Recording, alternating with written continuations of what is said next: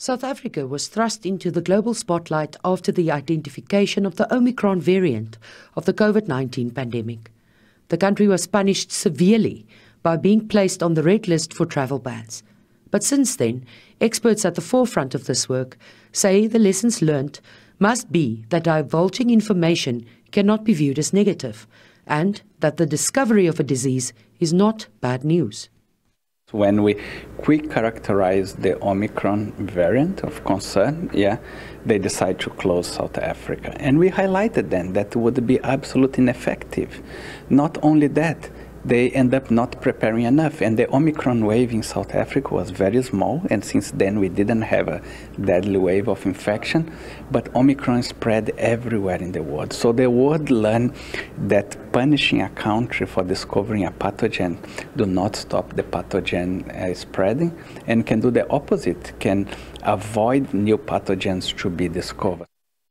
Joining the Abbott Pandemic Defence Coalition, South Africa will once more play a vital role in the possible prevention of future diseases. The focus of the coalition is on diseases that might occur as a result of climate change in places where it was not expected. No one institution can do this work alone. We need the expertise of everyone in the group. And so when one site sees something, everyone can help respond. They're not alone, and we're working together. During COVID, we got to see how impactful that was.